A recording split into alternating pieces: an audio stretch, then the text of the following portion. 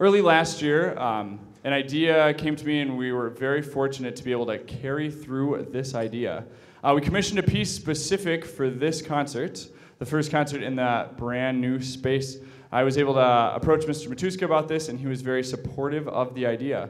It worked out even better when a local composer and an area band director, I reached out to him, and he said he would be more than happy to do it. I said it'd be great to have it in August, and he added it to me by March of last year. So the kids have seen this piece for a while and have enjoyed playing it, and it's been a blast to put together.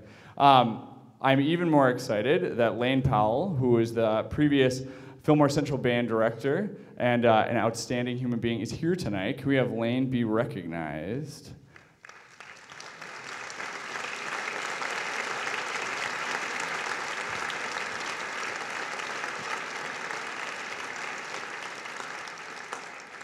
So not only is it a ton of fun, but it's a little nerve-wracking when the composer of the piece you're about to play is sitting right in front of you. So that's a lot of fun. A huge thank you to Lane for writing this piece of music. It was fun. I was sending recordings to him last week of, hey, how's everything going? How's everything working out with this piece?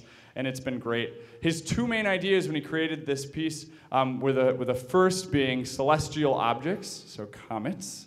And Lane wrote, and I really liked this, how they travel through the depths of time and space as moving energies, colors, sparkles, almost with a spiritual nature as part of the greater cosmos. The second idea being the celestial space of the new hall and tying in with new traditions and old traditions and the excellence of our programs here at KM. So without further ado, here is Celestial Celebrations by Lane Powell.